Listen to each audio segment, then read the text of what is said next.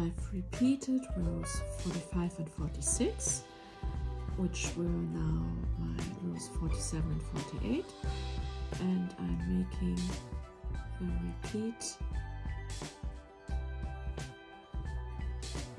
of double crochet, chain 2, double crochet in my last chain space, and then also another one in the top of chain 3, double crochet, chain 2, and double crochet.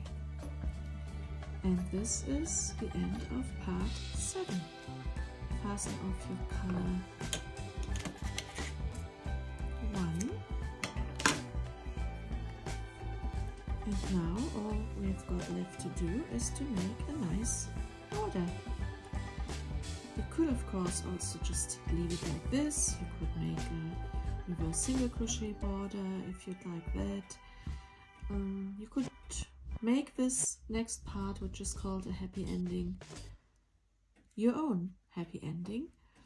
You could use this book or one of like these. This is something I've bought as a used book, a second-hand book. It has 150 colorful creative crochet edgings with charts, instructions for turning the corner perfectly every time, and it's full of borders. Borders, borders, borders, borders, borders. I particularly like this one here.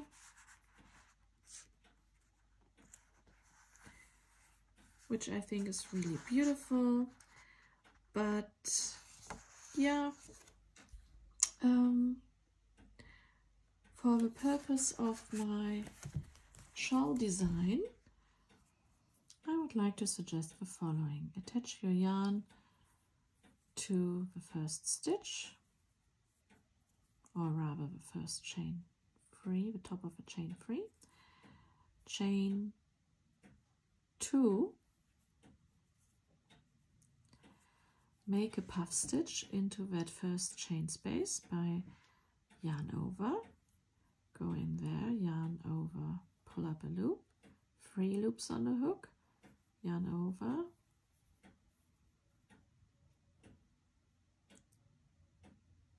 five loops on the hook,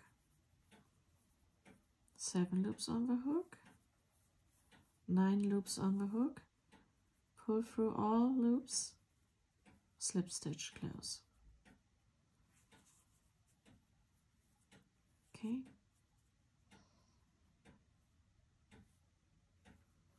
Chain 3.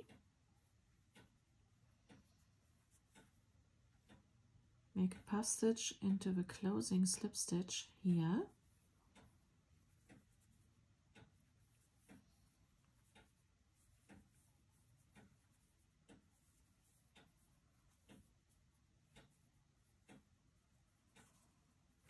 And then make into the next chain space your next puff stitch.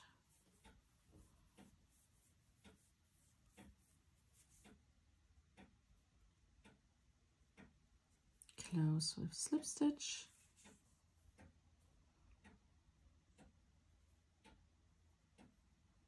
Chain 2. Make a puff stitch into your next chain space.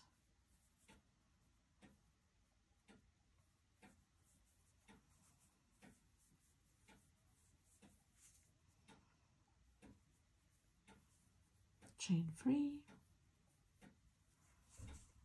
make a puff stitch into your closing chain,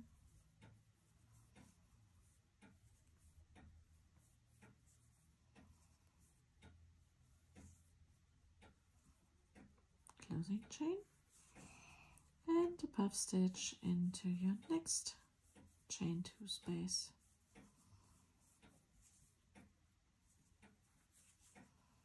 Closing chain.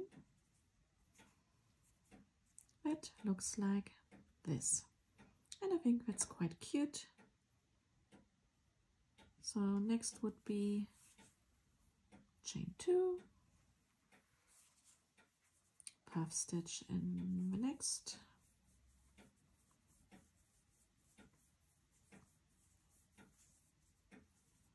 closing chain, chain 3,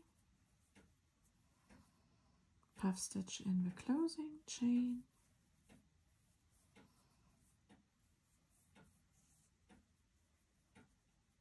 closing chain, puff stitch in the next chain 2 space,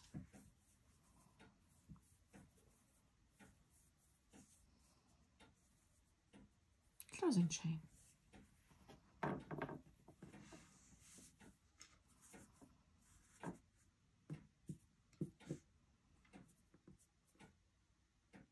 I will continue doing this until the end, and then it's blocking time.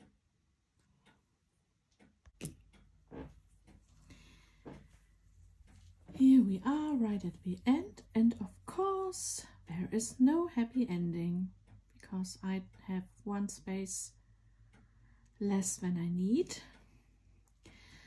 So lesson in life, budget. Literally at the last point in my shawl. Yeah. So right here, just chain 2 and make a last puff stitch into the last chain space.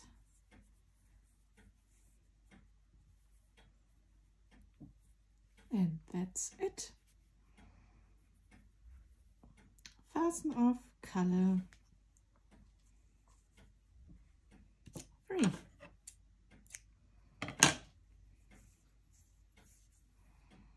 And that is your,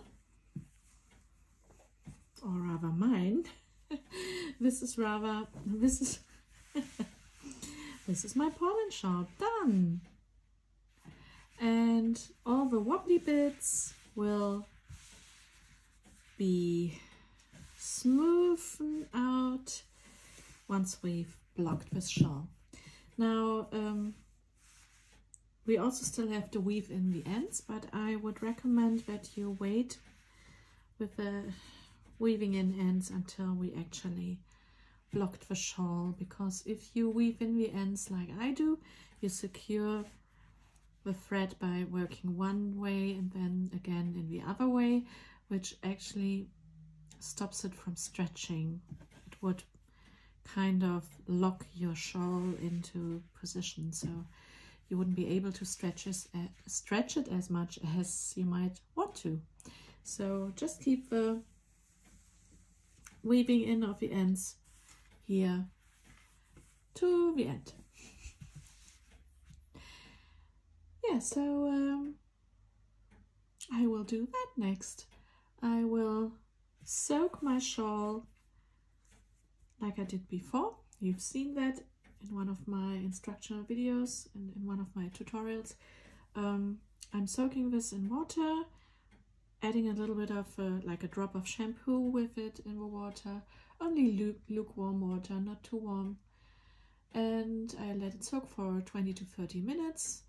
Then afterwards, don't wring it, just squeeze it out gently. Then you wrap it in a big towel or in a thick towel and you roll it up. And then you can step on the towel a couple of times, and then you unroll it, and you could pin it down and stretch it and block it to the required size. But I find that in the wet state, it's actually good enough to just place it on the ground somewhere.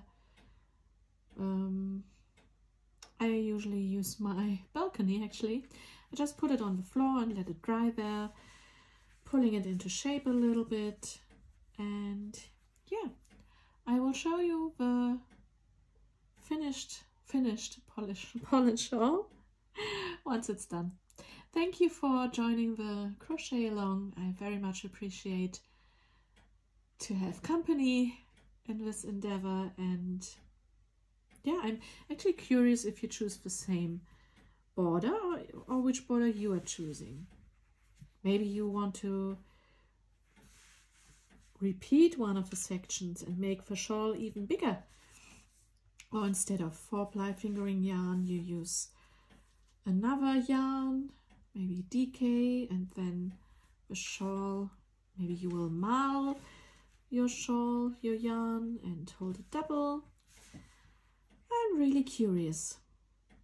So please tag me in your Instagram posts and let me see your makes. Thank you. Bye.